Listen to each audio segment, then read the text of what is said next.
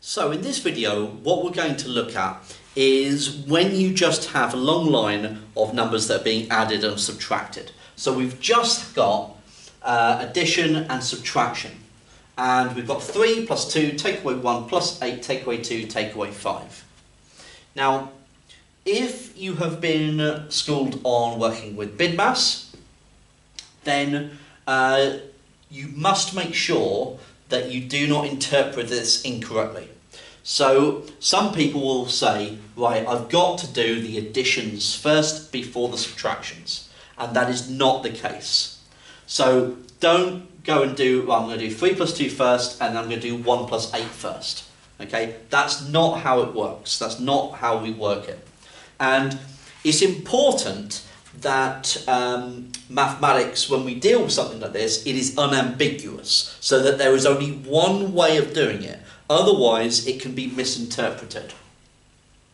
So, when you just have addition and subtractions, what you're going to do is you're going to start from the left and work your way to the right. So, you can kind of think of it like a list. I'm going to start with 3, and then I'm going to add 2. Then I'm going to subtract 1. Then I'm going to add 8. Then I'm going to subtract 2. Then I'm going to subtract 5. That's what it's saying. So, first of all, 3 plus 2. Well, that's 5. Okay. Right, so then we've got 5 take away 1, which is 4. Then we're adding on 8. Then we're subtracting 2. Then we're subtracting 5. So the end result is 5.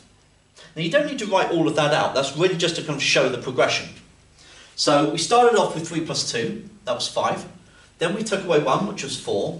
We added 8, which was 12. We took away 2, which was 10. Then we took away 5, which was 5. And that's where we get our end result.